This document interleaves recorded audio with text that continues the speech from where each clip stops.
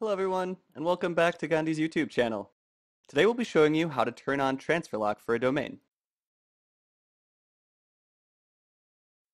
Most, but not all domain endings support the transfer lock feature. With this feature enabled, the domain can't be transferred to other registrars.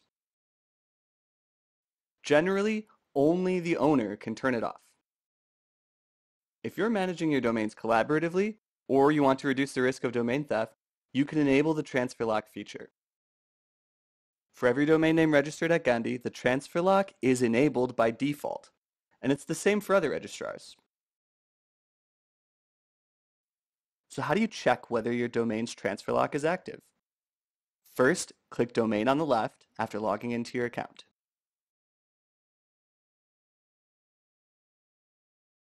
Select the domain name you want to check. Then click the Transfer Out tab.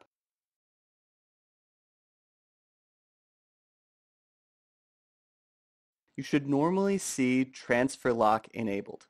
That means the transfer lock is active.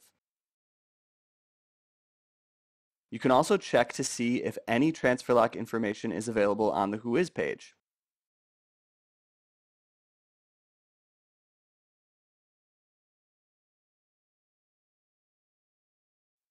Once this setting is activated, it can help you avoid the threat of domain theft.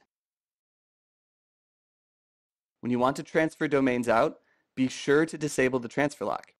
If you want to transfer your domain to Gandi, please feel free to watch our previous tutorial on how to transfer your domain to Gandi. Thanks for watching.